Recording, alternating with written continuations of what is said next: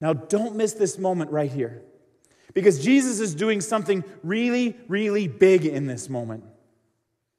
Jesus is redefining holiness. Jesus is redefining holiness.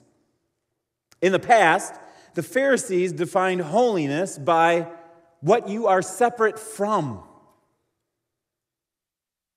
Separation from sinners was holiness according to them. But Jesus challenges them and helps us to see that integration with sinners is holiness. He's redefining it. He's saying, listen to me, guys. I've come here for the sick because I'm a doctor. I've got a message. I've got new life for them. I've got healing and power. That's where I need to be, and that's what holiness is. And then he gives them those fighting words. Now go learn what this means. These are some of the most learned and educated people around. He said, go learn what this means. And he gives them a verse they'd be really familiar with. I desire mercy and not sacrifice. In other words, God's saying, it's not your religion that I'm concerned about, your cleanliness. I'm really a lot more concerned about your heart, and especially your heart towards broken people like this. Jesus says, that's why I've not come to call the righteous, but sinners to repentance.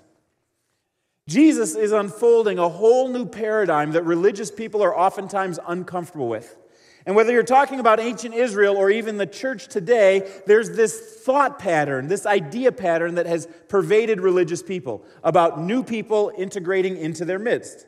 And usually the order of integration goes something like this: believe, behave, belong. And the idea behind it is, if you believe the right thing, so before you come and be a part of our group, we need you to, in the Christian circle, believe that Jesus really is the Son of God who died on the cross to pay for your sins and rose from the dead in order to bring new life. And then once you believe that, it'll start changing your life, and you change your behavior patterns so you fit in with us socially. And then once your behavior patterns are good enough, then you can be welcome into our religious club. And you can be a part of who we are and what we do. Jesus is changing all of this in a moment. Jesus is saying the whole order of this is different. By going to the party, Jesus says belong is first. By inviting a tax collector to be an insider on his discipleship team, he's saying the first thing that happens is that people belong in the group, on the inside. Jesus walks right up to that tax collector booth and says, come to the inner circle, belong. And it's when you belong on the inner circle that you get a good view of Jesus. It's very hard to discover Jesus if you can't be a part of a community of people who love and honor and study his life. So then the second thing is that you would believe on Jesus, and then the last thing is that your life would change. And that really is the order that it happens. It's crazy sometimes, I think, that Christians expect non-Christians to behave in moral ways that line up with our beliefs when they don't have our beliefs. We need to start at the right place and help people to see Jesus and allow the behaviors to follow on later. It really cracks me up, the idea that sometimes some people have who are outside of the family of God as well.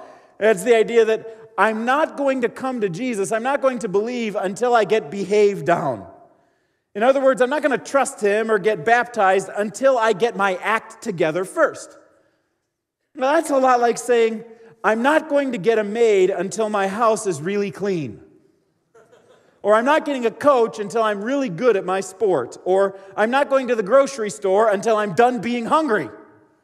You want to invite Jesus into your life. You don't think, I'll beat my addiction, I'll straighten out my relationships, I'll conquer my problems, and then I'll invite the greatest spiritual force ever into my life to help me with it.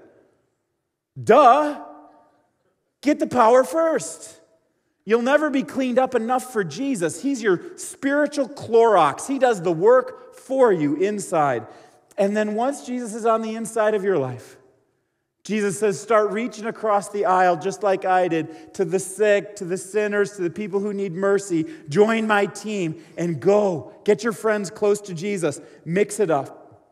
You get close to the one who needs him, and then you allow Jesus' love to drip all over him.